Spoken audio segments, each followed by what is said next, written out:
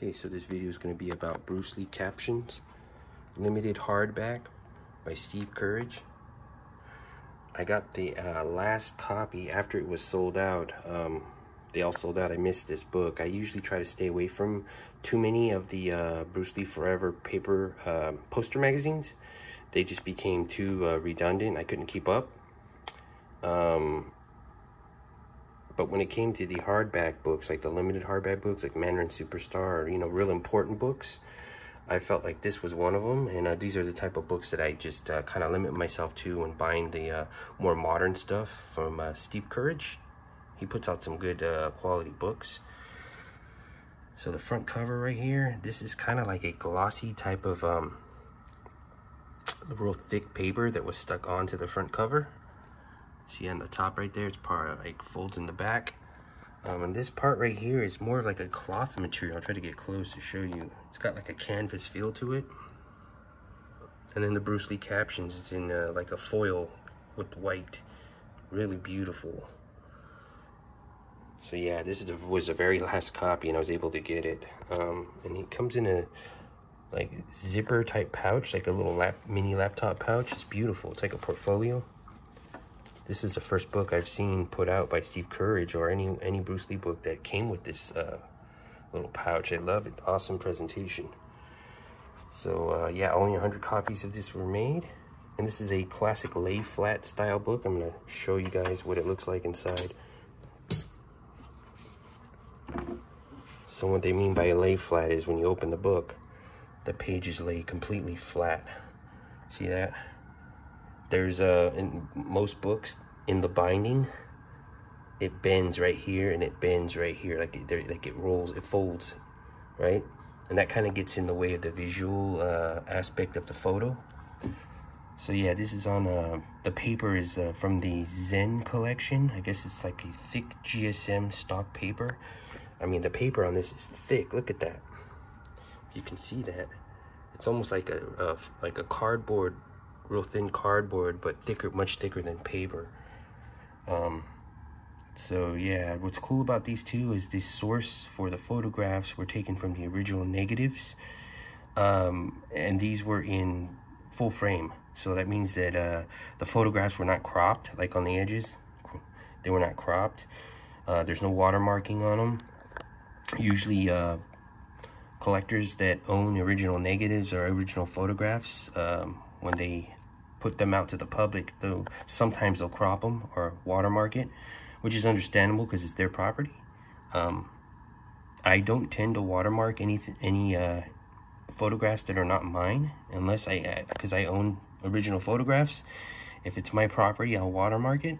I understand why they crop them too, because when they post them, put them out in the public to share, a lot of fans will take these photos and they'll post them as theirs, or someone will try to publish it in a book and get paid for it, or they'll watermark them, which is a good way to you know, protect your property. I don't like to watermark the photographs that are not mine. Let's see, and this is signed number 13 out of 100. I don't really care about the numbers, because that doesn't really mean that you got number 13, because before they're signed, we don't know which ones were came off the press first, because they come shipped in boxes and they're unsigned. So how do you know which one is the real first one? That's just number 13. That doesn't mean that it's actually number 13. So yeah, those are not usually, things are not too important to me. Here's another photo. Bruce Raymond Chow, January 1973. This is a little party for at the filming for Enter the Dragon starting. Enter the Dragon film was filmed from January to April 1973, 12 weeks. That's why John Saxon's little photo portfolio is called 12 Weeks in Hong Kong.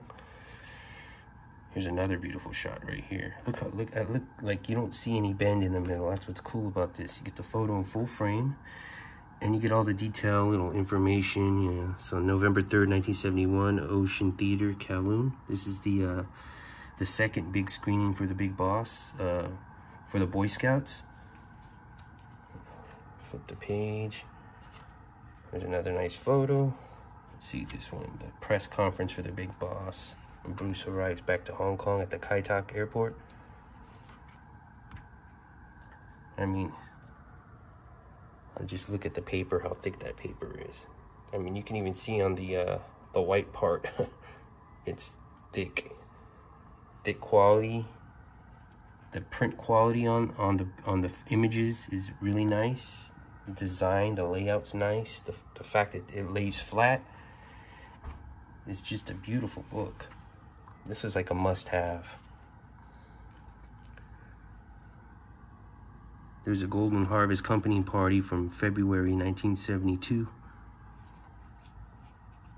Like, pretty much all the information in this book I already know, but it's just looking at the pages, the feel of the paper, the design of the book, its presentation. This was a nice one to have. I'm really looking forward to the making of the Big Boss. I had pre-ordered that one. That's probably going to be like the best and probably, I believe, the only book on solely the Big Boss. I mean, Mandarin Superstar was mainly on the Big Boss, but it was like a timeline from 69 to 71.